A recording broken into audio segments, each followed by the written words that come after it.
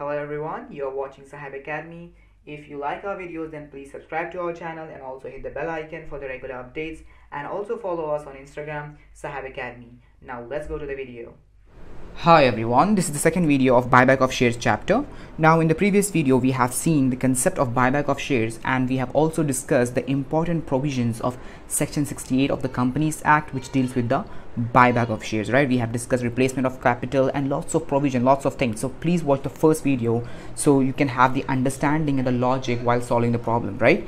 So now in this video, what are we going to do is, in this video we are going to see the journal entries of buyback of share. It's very simple. Let's start this video. Okay, let's see the journal entries. Now before moving on to the journal entries, let's just see the practical accounting aspect of buyback of shares with this example. See here, let's say a company goes for buyback of 60,000 of its equity shares, right? We are only talking about equity shares here in this chapter, okay? Because equity shares are bought back by the company, not the preference shares. Preference shares are redeemed by the company. That's called redemption of preference shares. Yes, we have seen that in a different chapter, redemption of preference shares. Here we are talking about only equity shares. So the company goes for that buyback of 60,000 of its equity shares, and the face value of its share is 100 and the market value is 105. Yes, now the shareholders should be ready to sell their shares to the company. That's called buyback. Yes, the company is purchasing the shares, buying the shares from the shareholders. So the shareholders should be ready to sell their shares. So now, do you think the shareholders will sell their shares, just for the face value or at the market value? No, they won't. Why? Because they can sell their shares directly into the open market at the market value, right? Whatever the market value is. Why would they bother to sell their shares to the company? They won't.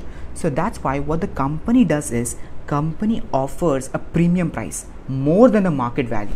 Okay, they won't offer face value or the market value. They will offer mostly a premium value, okay, above the market value. Clear? So that the shareholders would sell their shares to the company. Clear? That's called buyback of shares here. So now what would be happening here?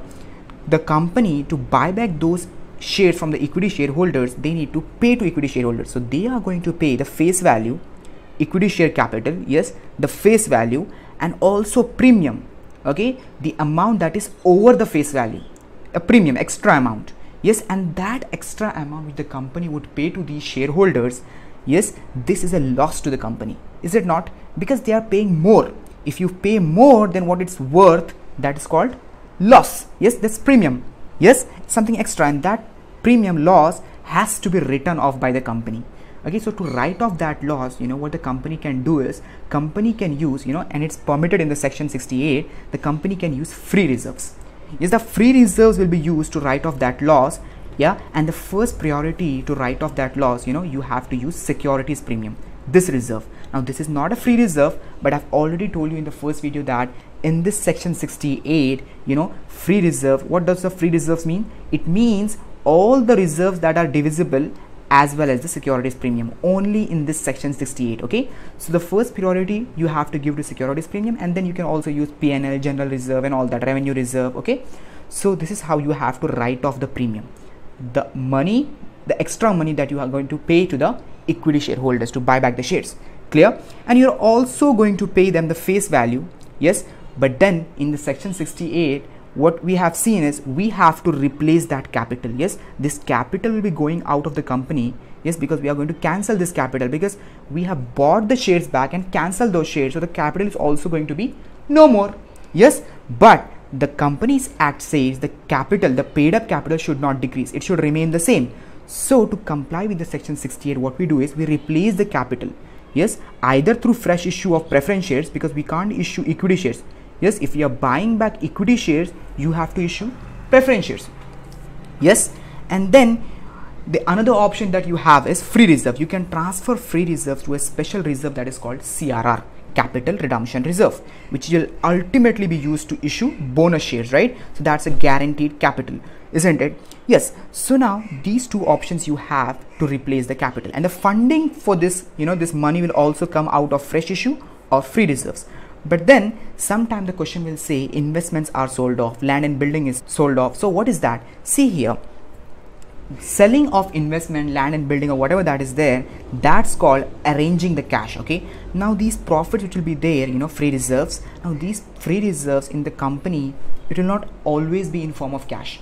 it will be sometimes in form of investments and all that. Yes, what do you do with the cash? Even if your father has some cash, yeah, if he has savings, then what he's going to do, he will invest those savings somewhere, isn't it? So now if your father is in need of money, what he's going to do, he's going to sell off those investments and get the money. Yes, get the cash. So that is the same thing is happening in the company. Company needs cash. So what can company do? Company will sell off the investment. Those investments were created out of profits. So it will sell off those investment and arrange the money to pay off the equity shareholders. Clear? So that is what. So now you understand the concept here. There are only two ways to fund the equity share capital, this thing. Okay, either through fresh issue of preference shares or transferring free reserves to CRR. Okay, only these two, free reserves or fresh issue of preference shares. Now these are also arranging the cash as well as replacement of capital. And here what you do is you have to write off this premium and then you are going to pay off to the equity shareholder. Simple as that. Yeah. So now let's see the journal entries. Now here we have the journal entries for the buyback of shares. See here, they are very simple. The first two entries we have got over here is to make partly paid up equity shares fully paid up. Now you already know, I have told you in the previous video while discussing the provisions, that the shares which are going to be bought back by the company must be fully paid up. They can't be partly paid up, right? So what the company has to do, if they are partly paid up, the company has to make them fully paid up.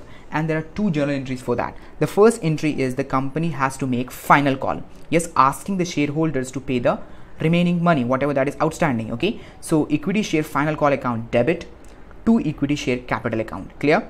This is the first entry, the due entry, and then upon receiving the money by the company, they have to pass this entry, bank account debit, money is coming in to equity share final call account. Now here, this temporary account which was created over here, debit, right, equity share final call account, this account is going to be cancelled over here by having an equal credit. Okay, so only two account is going to be there, that is the bank account and the equity share capital account. That's the money has been received and the capital has been increased. Clear? Then another entry that can come in your question is selling of investment. I've told you regarding this, right? To sell investment to arrange cash. What the company do? The company, to arrange the cash, they may sell the investments. Yes, so for that the entry is very simple. Money is coming in, you have sold off the investment, bank account debit, money is coming in to investment. Now why are investment credited? Because investments are going out, they have been sold off. Yes, asset is reducing. Whenever an asset reduces, you have to credit that to investment. Simple as that.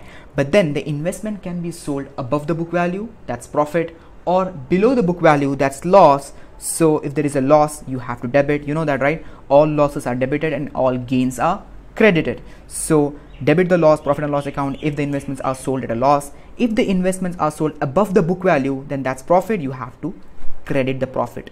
Yeah, gain. All gains or profit are credited. So to profit and loss, credit. Simple investment entry. Either it's a profit or loss. Yeah, if it's a loss, mostly it will be a loss, then you have to debit that. Clear? Right. Then the main entry start of buyback of shares. See here, to make money due to equity shareholders on buyback. Now the company is going for buyback of shares. So from the accounting point of view, the company has to accept that the company has to pay money to equity shareholders. So the first entry would be due entry. We have to accept that, the company has to accept that we have to pay money to equity shareholders. So this equation itself is the entry. See here, it's very simple. Equity share capital will be cancelled off. Yes, because we are buying the shares and cancelling them off, and this is a loss, you know that, and to these people we have to pay. So this is the entry itself. See here, equity share capital account debit. Yeah, why debit? Because we have to cancel this equity share capital because it is being bought back. Yes, so to cancel the capital you have to debit because capital always have credit balance. Yes, so to cancel the capital you have to debit that. Whenever equity reduces, you have to debit that, and then the premium which would be payable, the premium above the face value, this thing is what? Loss. So all losses are debited, so that's why premium payable on buyback account debit. Clear? Loss is debited. Then to equity shares buyback account. Now here you can also take equity shareholder account because you are going to pay to equity shareholders, or in the CA Inter material they have taken equity shares buyback account. So it's better, you CA Inter guys, you have to take equity shares buyback account. Okay, but rest of the students, BCom, BAF, BBA, you people can take this equity shareholder account also. Clear? Easy. So this is the thing, you have to cancel the capital, loss is debited, and here you have to pay. You are creating a liability over here. You have to pay to equity shareholders, to equity shareholder account or to equity share buyback account. Simple as that. Yeah, then what you have to do, this loss you have to write off. Yes, that's what I told you, right? This loss you have to write off. How? Using free reserves. First priority goes to securities premium. Simple, write off premium payable on buyback. This is a loss for us. So securities premium or general reserve or PNL, whatever free reserves you want, you can use. Okay, now securities premium is not a free reserve, but only for this chapter, only for this section, securities premium is considered as a free reserve over here, and the first priority goes to securities premium.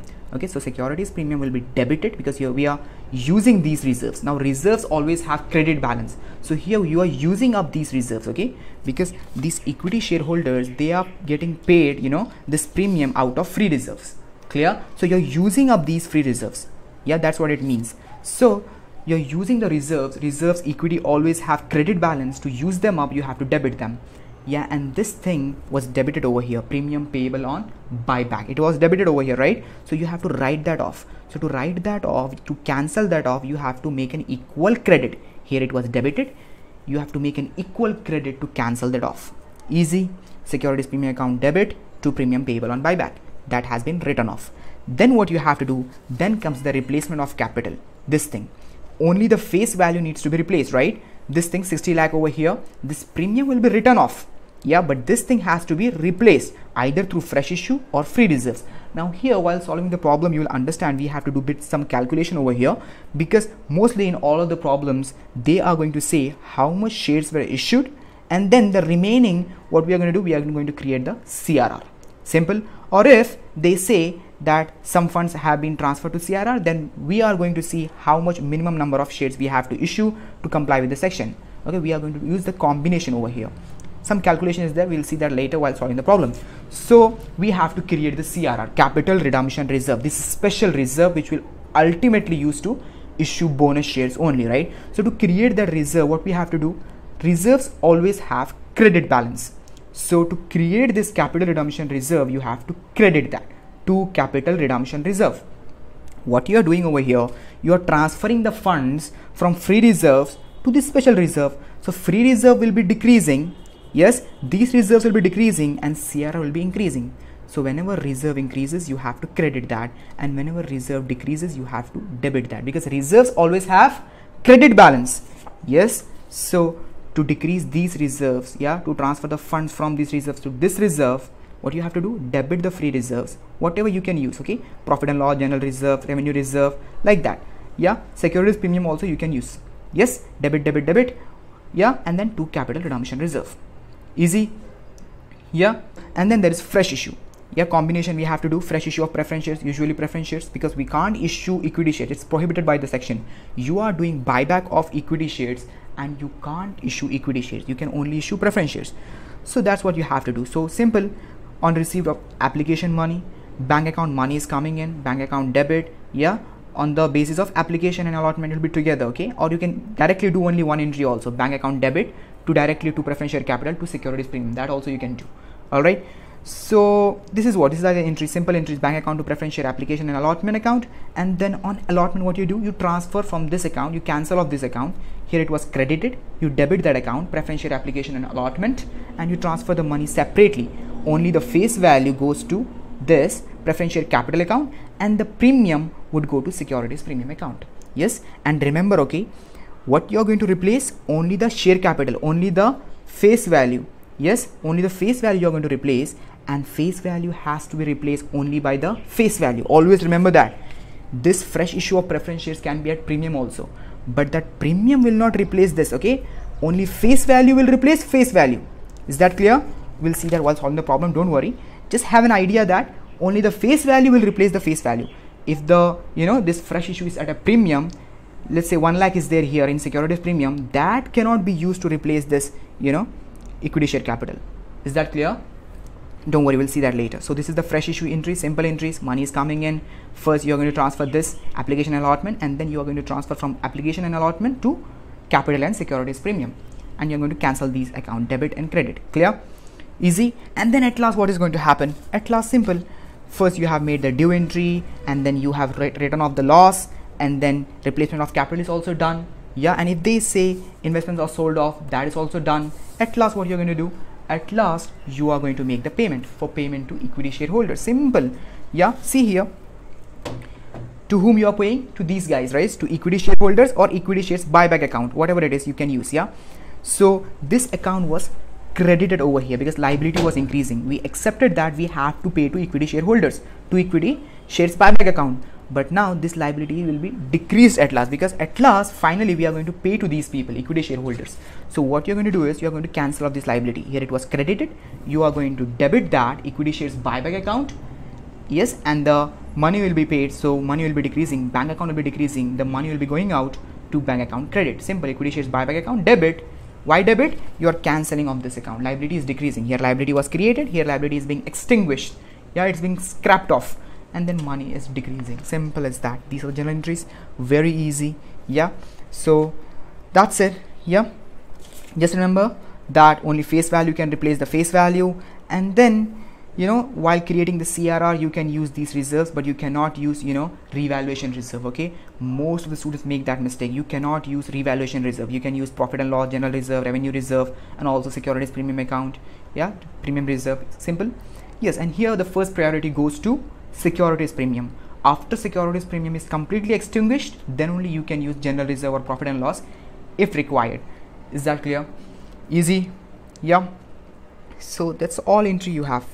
First due entry, right of the loss, create the CRR, create CRR or fresh issue combination, and then at last make the payment to the equity shareholders. That's it. Yeah, in the next video we are going to solve some problems, and we are going to practically see how to solve these problems. Okay, then see you in the next video. Bye.